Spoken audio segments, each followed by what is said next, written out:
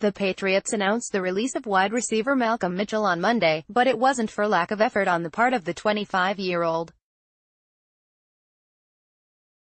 Beset by injuries, Mitchell's last game was Super Bowl 51, in which he caught 6 passes for 70 yards in helping the Patriots to a historic victory over the Falcons. Yet he was unable to play in all of 2017, and struggled to get on the field at training camp this year. Asked about Mitchell in his morning press conference, Bill Belichick offered sympathetic analyses.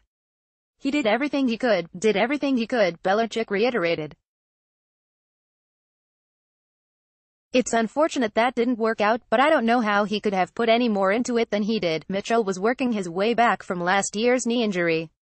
He offered a goodbye message to New England fans in an Instagram post. "Close the biggest headlines, delivered to your inbox. Get news as it happens." Sign up for Boston.com's email news alerts. Thanks for signing up.